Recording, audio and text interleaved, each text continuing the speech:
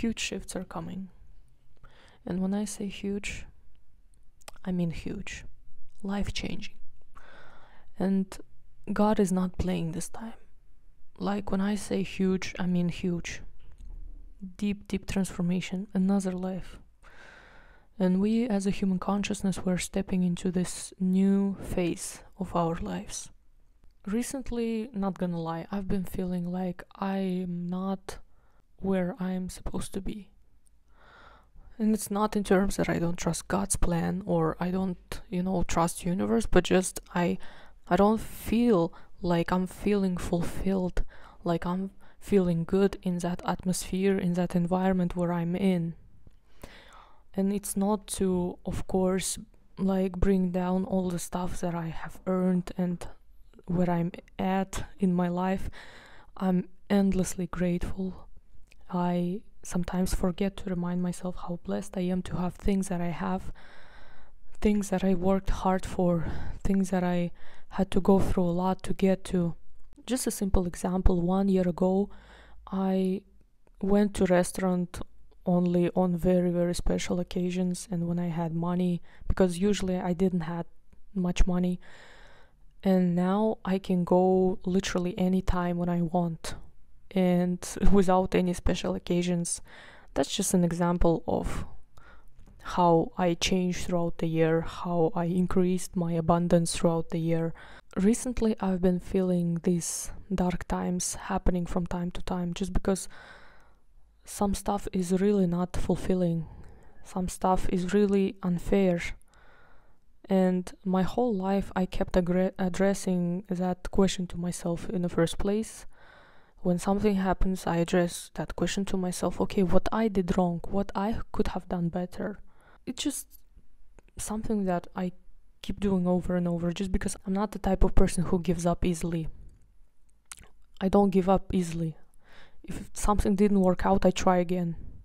I fall down, I stand up, I try again. I fall down, I stand up. I fall down, I stand up. I fall down, I stand up. I fall down, I stand up. Yeah, recently I just found myself in that situation where I tried to fit in a group of people. Really tried to fit in just because we are working on the same purpose.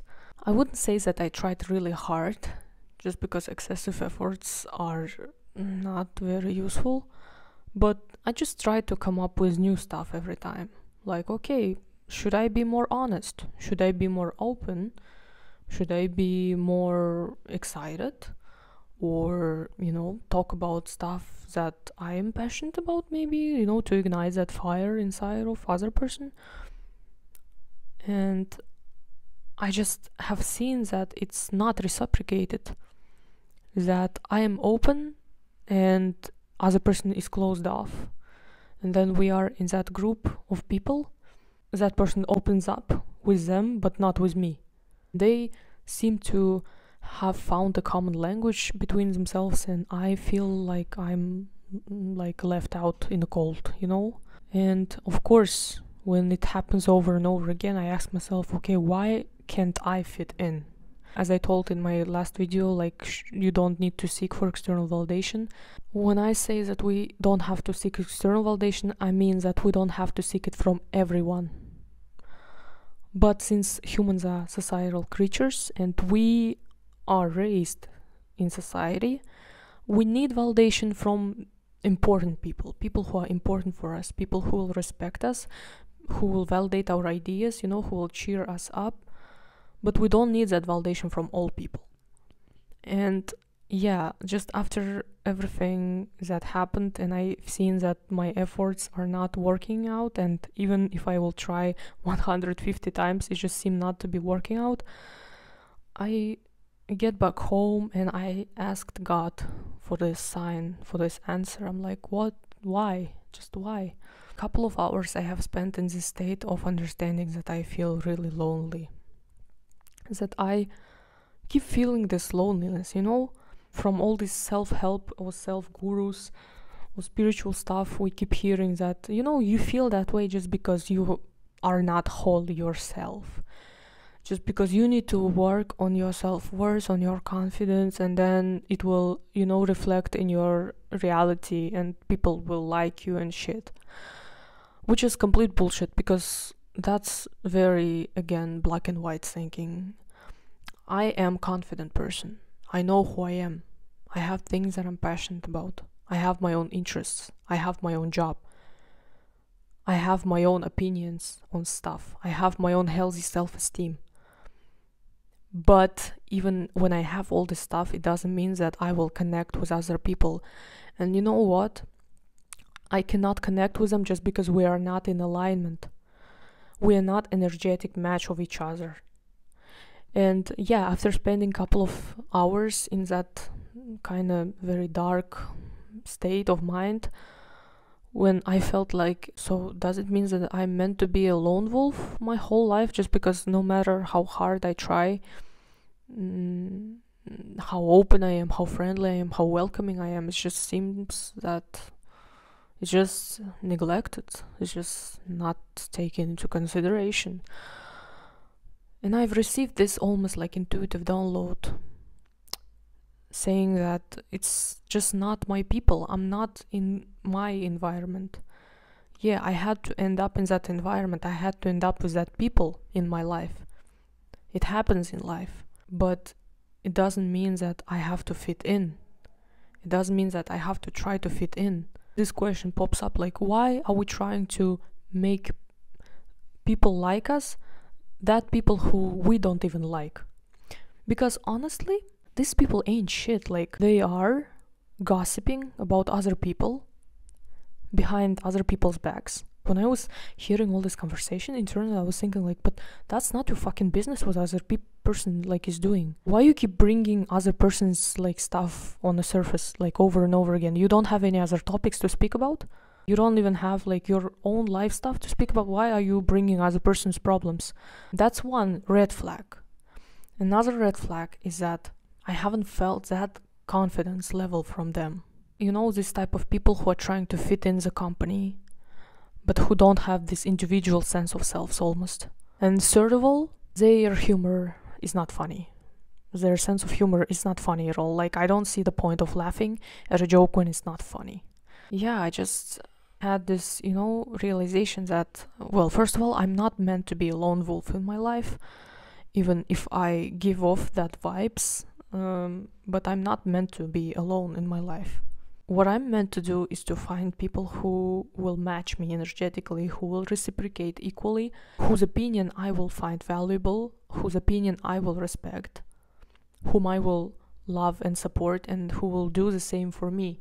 And I'm very thankful, for the universe, for the God, for showing me this, because when we feel this, deep wounded emotions, all these past traumas, coming to the surface, when we become aware of them, we create these new potentials of going after things which are really for us, which are really on our level, which really fits us. And to leave this stuff which is not serving you, which is not bringing fulfillment for you behind, without feeling guilt or shame because of it.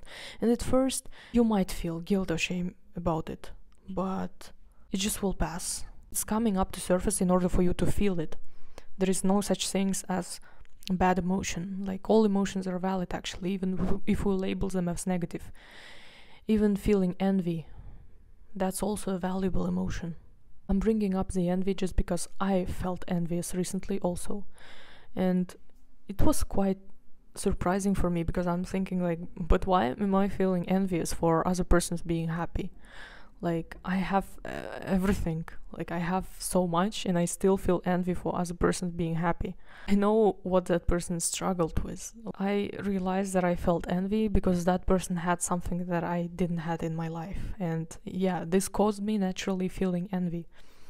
And when we are feeling envy, I think first thing that we also feel is sense of guilt. Because why am I feeling envious? I'm such a bad person. But no, envy is also a valid emotion. And of course, it has nothing to do with that person, with his personality or what he's doing. No, it has everything to do with me. Because I think for myself, like, but I also want to meet such cool people as that person did. but I'm not in that life circumstances as this person. And yeah, I just have this feeling of confusion and feeling like the same excitement that happened with that person will not happen with me, which of course is a limiting belief, which of course is not true. Like, if you'll believe that it would happen, if you'll take that action, it would happen. Also, I felt not comfortable when I realized that I'm not invested in other people's lives, like, at all. I've been watching some people's stories, I've been watching what's going on in their lives, and I realized that I'm not invested in it at all. Like, I'm not interested in it at all. Like, I watched these photos, I hear their stories, and I'm not interested in what's going on in their lives, like, at all. It doesn't excite me. And it doesn't matter like what that person did, where that person traveled, what changes, life changes happened in their life. Oh my god, they got married, or oh my god, something else, or they're celebrating something. I just find myself at that place where I'm not interested, like, at all. I think about my family, I think about my friends, and I realize that I don't feel anything for them as well. I don't feel like shame or guilt in front of them. I don't feel much being invested in what's going on in their lives, or like cheering and supporting them all the time either. I'm just neutral. And I think all of this is just helping energies in order for me to shift into another phase of my life, into completely another phase of my life, where all that things that once really mattered to me, all that things that once brought me sense of feeling something, not making me feel anything anymore. And that's why now I can calmly move into another phase of my life. Some things are meant to be left behind. Things that once I thought that I should care for, that I should be connected to, I'm not connected to them. Because that sense of connectedness doesn't come up with me doing something or proving something to someone. This thought now might sound contradictory or just weird, and I still haven't really developed it much yet, but I don't care what person does or feels or says. What I really care is person's energy. You feel the energy. Energy doesn't lie. Energy is always right. When your gut feeling is telling that something is wrong with that people, something is wrong with that person or with that path or with that job, that gut feeling is not telling you wrong. That gut feeling is always right. But you will see that it was right all along only when you will face some negative consequences, or only when they will reveal their true colors. You will see. And we are, I believe, moving in that state from 3D to 5D, into that state where people live according to the energies that they spread. If person has similar matching energy to me, we will connect. Why? Because our energies are same. Because we connect through the energy. We connect because our energy levels are reciprocated. They are same. It's connection on energetical level. It's connection on a spiritual level that you might not be able to explain, with words or actions. And a lot of people, they get triggered around all this energetic stuff just because it's not something that they can see. It's not something that everyone can understand.